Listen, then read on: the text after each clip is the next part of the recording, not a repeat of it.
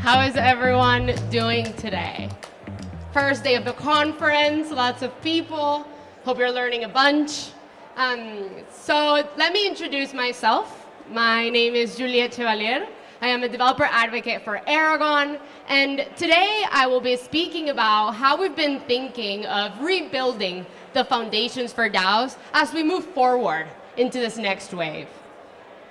Now, like many projects in the ecosystem, Aragon came around out of a necessity to address a growing amount of global changes that we're seeing in the world today, when we have a failure of current governance infrastructure to address these. And of course, after we came to be in 2017, these global challenges have only grown in magnitude, in complexity, in quantity. And so the promise of DAOs really stems from our ability to align incentives and provide different ways to experiment with decision-making that allow us to reach the solutions that the world needs. However, at the same time that these challenges have been growing in complexity, we have also seen an exponential growth and acceleration of technological innovation that have made it incredibly hard for humans to adapt to the technologies that are providing the solutions to address these global challenges. As individuals, there is really only so much we can do to adapt to these new technologies and to really understand and learn how we can use them for better. We can only do so much to solve these great social issues. And so it really comes down to collaboration, to coordination, to organizations, to be able to come up and make the best decision-making that we can to address. And so the bottom line is that we ultimately just have to build together. But it's not enough to build together. We need to build smarter together. We need to build faster together. We ultimately just need to build better together. Easier said than done, right? And so in order to address how do we actually build better together, we've been taking a bit of a trip down memory lane to understand how we can do this. Now, if we look back to 2014, we'll be able to see, the first article that came around from Vitalik, coining the term of decentralized autonomous organizations, swiftly transcending into decentralized currencies, and the rise and demise of the DAO as we saw the fork of Ethereum Classic. Now, from then on, Aragon rose as the first DAO framework to try to provide a way to concretely create more on-chain organizations easier. And from then on, a bunch of great DAO frameworks came around. We saw Moloch implementing the rage quit functionality. We saw Compound bringing around more governance mechanisms. And within the span of a few years, we started seeing a bunch of protocols DAOifying. And from then on, the media grew in interest. The investors started putting in their funds. Talent started migrating into the industry. We started seeing scaling solutions go off-chain, different ways of fundraising. And ultimately, as we are in this bear market, we ask ourselves the question, what next? How do we build this next DAO wave?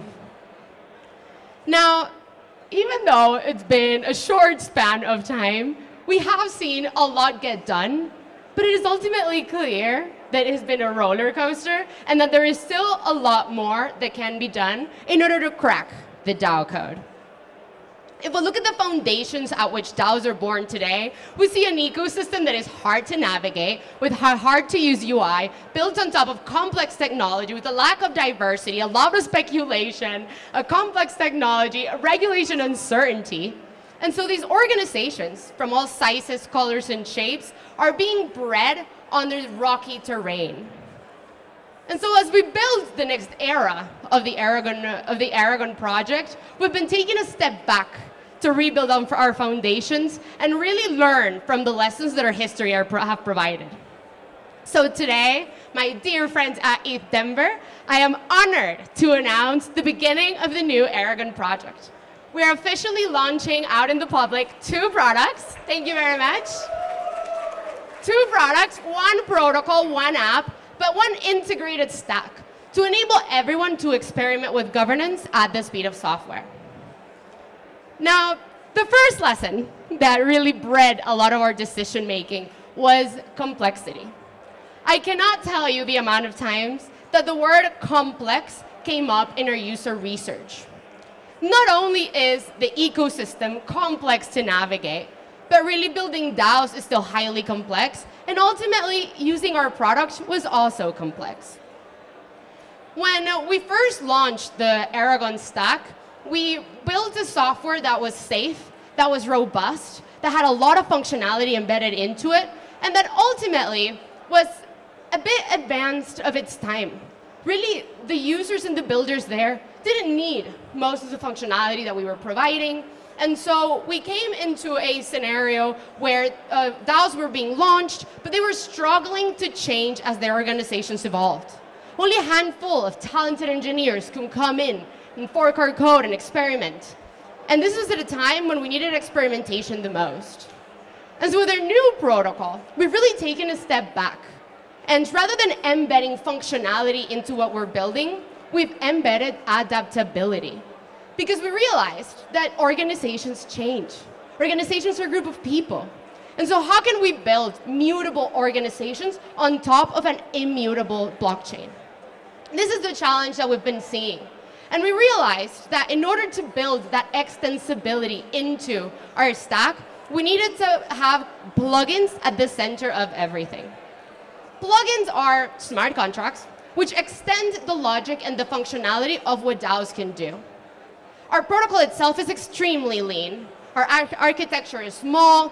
And the idea is that every functionality that DAOs can do is actually enabled through these plugins that organizations can install, uninstall, upgrade as organizations mature. Now, our second big lesson has been user experience. I think anyone who's interacted with dApps in general has probably experienced some type of pain through the user experience. And ultimately, this is something that cannot be mentioned enough. And we've heard this feedback over and over throughout our user research. Ultimately, until everyone and their grandmas are able to play with tools on-chain, we won't be able to experiment at a speed to reach the innovative solutions that the world needs. And so this was already a key component when we built our first stack. We wanted to ensure people could go in and quickly spun up DAOs with the least amount of barriers if possible. And yet, the learning curve was still too steep. Through providing a strong user experience, we really ended up building a product that was still opinionated and monolithic to an ever-evolving industry. And so with our new app, again, we've taken a step back.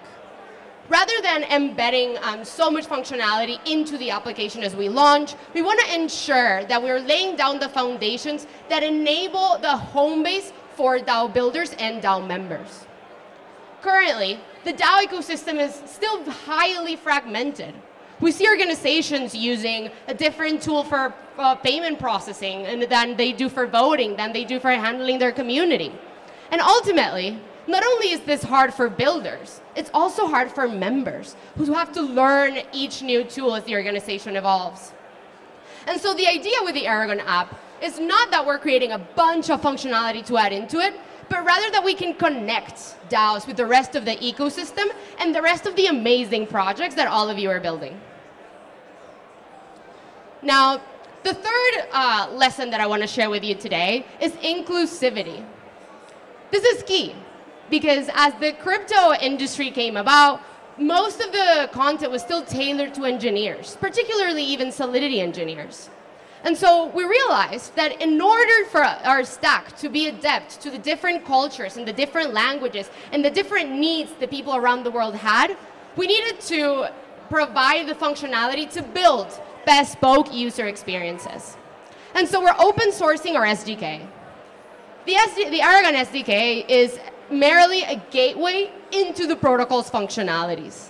It is a JavaScript agnostic software development kit which enables users to perform the actions that most DAOs want. So we can create DAOs, change the DAO settings, manage members, track our financial assets, create proposals, vote on proposals, execute actions. But ultimately, we can create the bespoke user experiences that people in Japan need, that people in Panama need, that people across their different backgrounds and skill sets need in order to play with this on-chain experimentation of governance.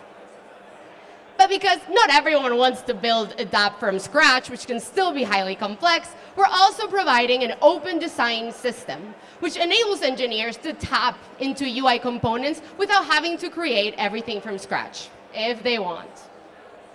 And these are the two big tools that are fueling our app.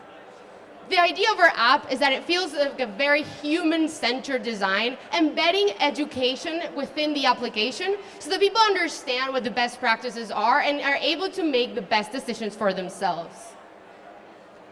And so it's been through this process of user research and experimentation that we've come to really rebuild the foundations that Aragon was built upon.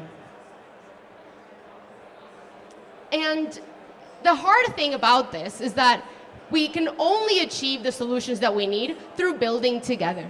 If you guys are in this room today, it means you're innovators, you're pioneers, you're working at the bleeding edge of technology.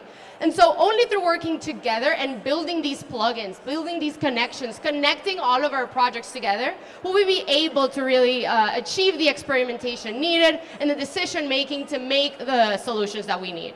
Because ultimately, the main mission that we're trying to achieve today is enabling everyone to experiment with governance at the speed of software so that we can get the decision making and the solutions that the challenges that we face today deserve. Thank you.